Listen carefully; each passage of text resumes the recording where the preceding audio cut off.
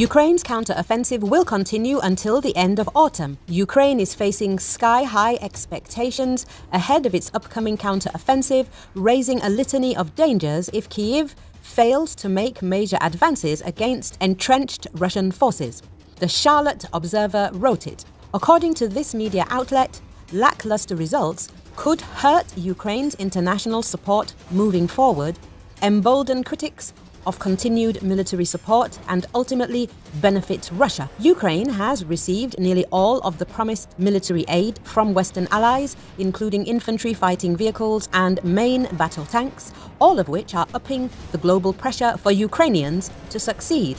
But victory is far from assured. At the same time, the counter-offensive, anticipated to stretch until the late fall, is Ukraine's one chance this year to prove its capabilities, according to military analysts. Edward Arnold, a research fellow at the Royal United Services Institute, said Ukraine is racing against time. Because the longer Russian forces remain in Eastern territory, the more likely the war becomes static and occupation becomes a fait accompli. They don't need to do everything, but they need to do enough for that support to continue for at least another year. Arnold said to Charlotte Observer, they need to deliver a pretty significant play to Russian forces this year, and then it will be on Western backers to decide whether that is enough. He added,